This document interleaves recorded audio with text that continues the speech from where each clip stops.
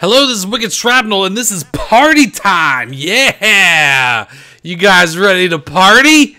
And what I'm talking about is the party games in Black Ops 2, which is one in the chamber, gun game, sharpshooter, and sticks and stones. And I don't know if they're going to add more party games in the future. I wish that they would add all or nothing to Black Ops 2. That would be delightful.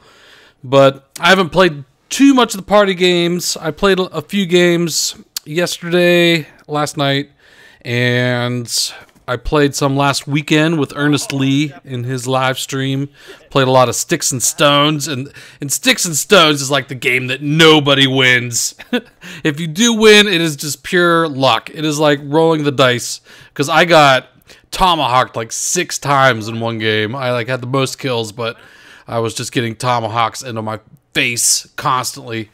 And a lot of the games can depend on connection, but this one, I was not host. I was one of the only 3 bars in the lobby, actually. So I don't know if like lag compensation and stuff comes into play with it. I don't know. But that was a quick game, and I think I went 8-1 for a gun game, which was fun. So this is just a fun, quick game, and whenever I post up a party game, I'll call it party time. So I'll talk to you later. Take it easy. Oh, okay. Oh, see? Now that did not happen that way on my screen. Oh, I'll take it. 8-1. Damn, you must hold those. Nope, 3 bars.